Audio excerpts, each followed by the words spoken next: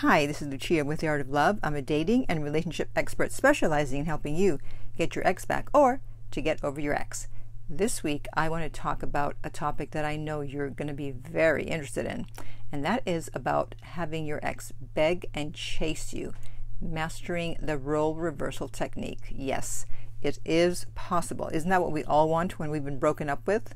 Or maybe sometimes when we had to break up with someone because they were taking us for granted or they cheated, we want them to come back begging. Well, it's possible. And in fact, I have this comment here from this woman, and she said, what do you do if they won't go away? 3 days no contact, 9 missed calls, 3 voicemails, edible arrangements to my workplace saying, I'm sorry, please call. She's really taking to heart my suggestion that you don't respond to insignificant texts and messages. 1 text about he'll leave me alone and he hopes to have a blessed life. Shut up. That's always a bluff, okay? When someone says, fine, okay, I'll leave you alone, have a blessed life, they're just trying to get you to respond or to call them back. They ain't going nowhere, okay? And then she goes, and then he popped up at my house. Yeah, this is a bit excessive. I don't know if we want all that. I don't know, maybe you do. But as you can see, it is possible. So that is what we're going to talk about today. But of course, first I want to welcome back my beautiful No Contact Army. As I've mentioned in previous videos, I am almost at 100,000 subscribers. And when I get there, I'm going to be giving away 5 free 30-minute coaching sessions. And all you have to do to be eligible is you have to comment underneath the video that I post within 24 hours of it going up. And the only way to know when I've posted the video is to have the bell notification on my channel set up on your phone or your computer so that you'll know when the video is up, because I'm not going to put it up as a premiere. Okay? So do that and you may be one of the lucky ones. And if you too would like to join our No Contact Army, all you have to do is hit the subscribe button and, as I said, the bell notification. And to read our manual, go to nocontactsecrets.com, where you can read 2 free chapters before purchasing the book. Okay, so how can you get your ex to beg you in the case like the woman in the comment? Or maybe not as much, if it's a bit too much for you. Or maybe it's not enough, who knows? Well, it's all based on interest level, as I've talked many times before, and I've learned about this through the wonderful late Doc Love. And he is the person I learned about interest level from. He has a great book that I suggest you definitely check out if you want to know more about it. And the link to that is underneath every single video. The link to everything is underneath every single video, in case you're wondering. So when someone has a high interest, they can't control what they say and they can't control what they do. So think about what attracted you to them in the first place. When people start dating, they often stop their previous activities and they start to revolve their life around their partner. Now, this has to happen to a certain extent, but to totally intertwine and to totally stop your previous activities or really minimalize them is rarely a good idea. That's one of the things that made you attractive in the first place. The fact that you had your own life. And I'm always astounded at how many people say that after a breakup they started working out again. Excuse me? Why the hell would you ever stop working out in the first place? That's like bait and switch, because you looked a certain way when you first started dating, then you became lazy and you sat around at home and just wanted to watch TV and chill and eat, and then all of a sudden, after the breakup, now you kick it into high gear. It shouldn't take a breakup for you to continue going to the gym and keeping up your looks. So stop being so lazy. That way, if you are broken up with, you don't have to worry about not having any options because you let yourself go. If anything, your ex is actually going to worry because they know that you're a catch, but for whatever reason, they needed to break up with you because you still look great. And who doesn't want someone who looks great? I mean, think about someone like Brad Pitt or Angelina Jolie. Let's say you were dating them. Yeah, let's say we were so lucky as to be able to date them.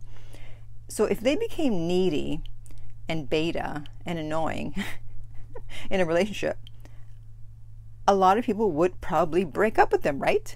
But even as you were breaking up with them, you know that they're a great catch. You know Brad Pitt is a great catch. You know Angelina is a great catch. And you know that some other person is going to come along and snatch them up quickly, right? So you're always going to keep yourself a great catch. And if you're not a great catch, then make yourself a great catch by leveling up. Next, we have to talk about confidence.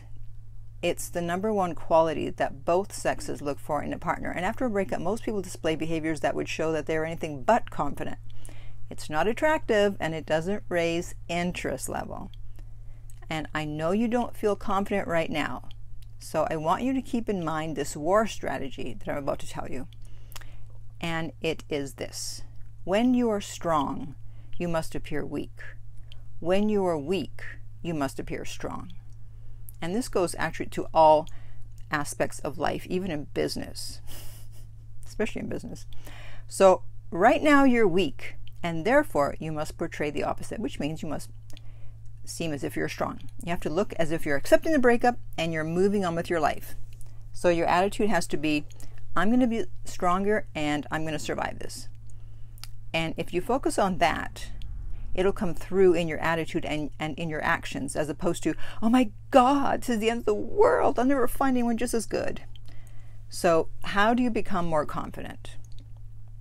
Well, one is to focus on the activities, as I mentioned before, in your life that you were already doing that made you feel confident. Maybe it was working out, maybe it was painting, maybe it was riding your motorcycle.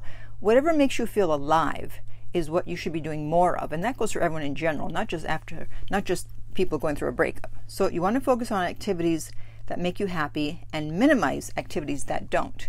And this is why I sometimes suggest to my clients that are having a very hard time with no contact to go on vacation.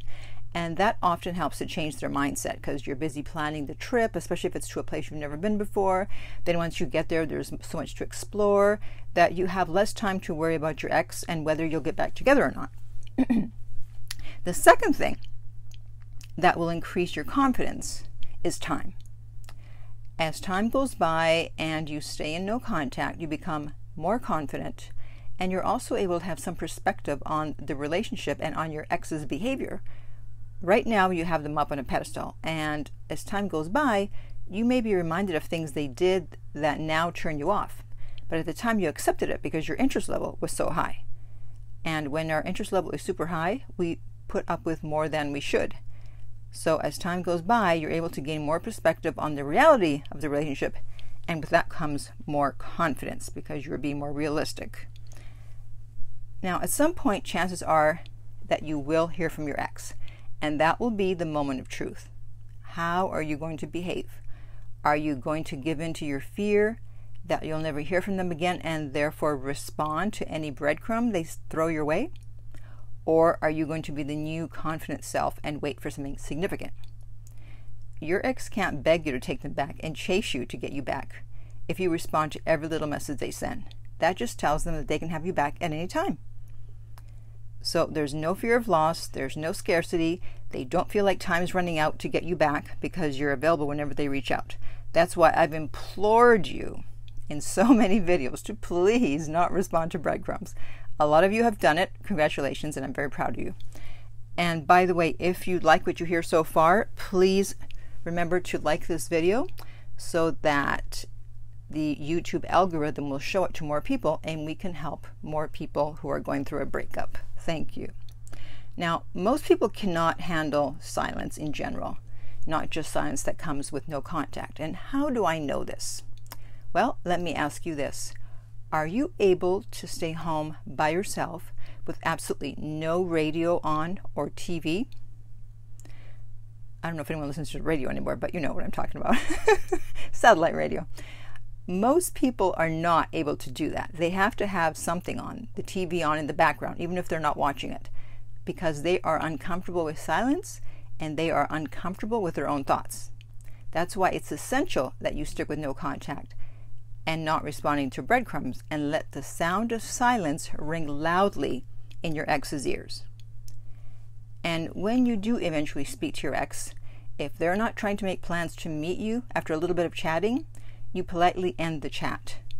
I did a video on the topic of several of my clients who totally messed up by giving their ex hours and hours of their time when they finally talked to them, and I'll put that link in the upper right corner. So they either ask to get together or the conversation is over. Things now have to be done on your terms, not theirs. And I told a story in one of my early videos about a breakup that I went through many years ago where I begged the guy not to break up with me. That was the first and last time I ever did that. And he called me back a couple of nights later just to check up on me since I'd made such a fuss when he broke up with me. And luckily by that time I had smartened up and I was a totally different person. I kept the conversation short and I said, yes, I'm doing great. I was just a bit shocked by the breakup, but I'm good now. Well, I have to get going. Have a good night. Well, guess who wanted to see me again 2 weeks later? Haha. That was many years ago, and we're now Facebook friends. So the power shifts when they see that you're no longer desperate, you're not begging, you're not crying, and you're not trying to get them back. Everyone wants a prize, and you can't be a prize if you're doing all those things, and if you're responding to every little breadcrumb and coming across as needy and desperate to get them back. That's the total opposite of a prize. So fake it till you make it, as they say. Head up, shoulders back, and move forward in confidence, knowing that if you use the strategies correctly, the chances of getting your ex back are very, very high. So I want to hear from you. What have you been doing, or what will you be doing from now on to raise your confidence and go back to feeling like your old self again, the confidence that you had before you met your ex? And in the meantime, if you would like my help to get your ex back, you can contact me at theartoflove.net. The direct link is below and we will send you the rates. If you're listening to this as a podcast, please rate and review.